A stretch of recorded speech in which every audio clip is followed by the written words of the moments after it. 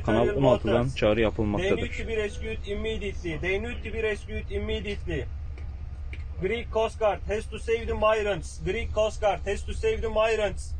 Greece will be responsible of any inconvenience or dangerous conditions that the migrants may face. Greece will be responsible of any inconvenience or dangerous conditions that the migrants may face. Everything is being recorded by Turkish Coast Guard and will be reported at international level. Everything is being recorded by Turkish Coast Guard and will be reported at international level.